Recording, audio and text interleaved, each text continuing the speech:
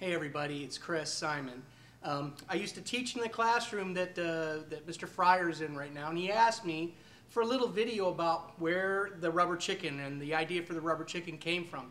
It started years ago when I taught over at Parkland. I taught first grade for a year, and then I transitioned up to fifth grade, which is a pretty big jump when it comes to teaching styles.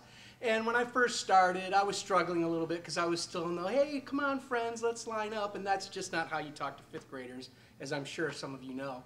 So I was struggling a little bit, and I saw this rubber chicken in like a Dollar General or something like that, and it reminded me of when I was a kid. I used to watch this TV show, it was a rerun of course, called You Bet Your Life, which starred Groucho Marx, and all of a sudden the rubber chicken would hang down from the ceiling and it'd have the word of the day, and Groucho Marx would play with the contestant about what the word was and so on. So I always looked at it like, well, it's something to remind me, you know, to keep me in a good mood or something like that.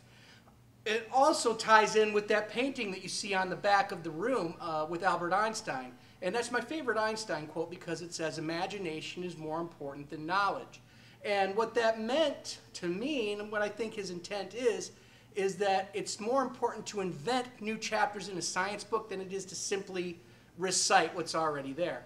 So combining those two things together, I would hang the rubber chicken in outer space. I always had planets hanging from my ceiling, and I'd put the rubber chicken up there because I thought it was funny, but then I told my kids, I said, look, Einstein says imagination is more important than knowledge. My imagination says there is a universe out there somewhere that has a giant rubber chicken floating around in it.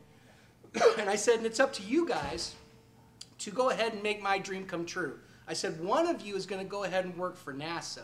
And what you're going to do for me is when you go up there and you have the space shuttle or another spaceship up there, you're going to take this really big rubber chicken and you just kind of shove it out into space so that my dream of having a rubber chicken floating around in outer space would come true.